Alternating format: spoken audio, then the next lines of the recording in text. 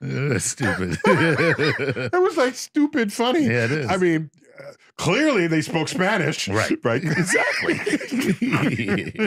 And they would pronounce it correctly. All right, so Eduardo says, I saw Eduardo. a video on strange matter, but I didn't quite understand what exactly that is. Could you maybe talk a little bit about what it is and how it forms? Strange matter.